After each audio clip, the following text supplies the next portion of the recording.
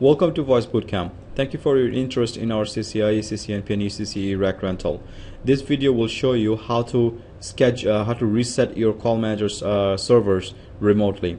Once you have scheduled a rack and you VPN into our platform, first thing you may need to do is reset all your servers.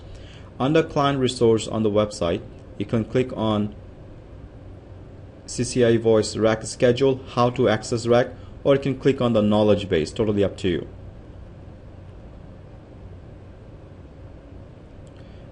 There under CCIE Voice Rack, there are three options you have. First one is base configuration. This contains all the clean configuration for all the routers and gives you a little bit of information about how to schedule it. Sorry, not to schedule, how to log into our rack. Base configuration is available right on this file, configuration file, and then you can download it on your laptop or desktop.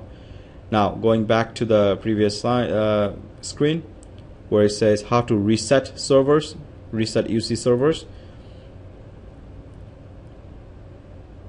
Click on this URL. This URL is only accessible from once you VPN in. It's not publicly accessible.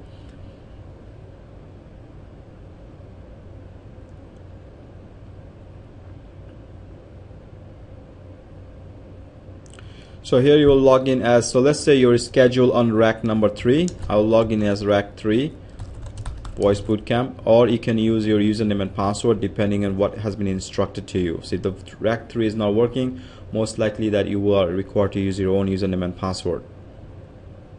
The same username and password that you have used in VPN.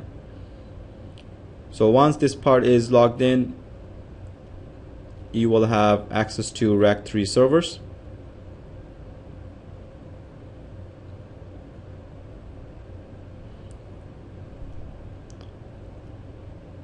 These are the rack 3 servers.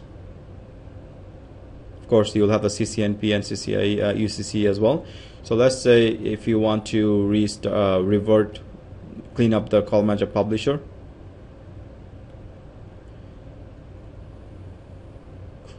You can click on. Now there are a few things you cannot do. So revert to current snapshot and say yes. This will wipe out all the configuration in the server. So as you can see, the process is taking 50%,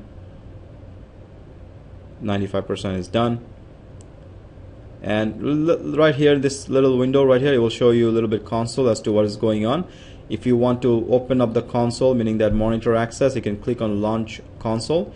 This will download a small plugin on your laptop or your desktop, which you must install if you want the monitor to work. So for example, if I click on launch,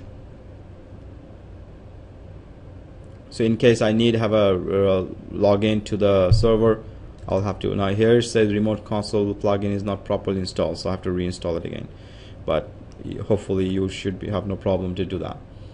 Alright, so this would be the utility for you to use to reset the servers.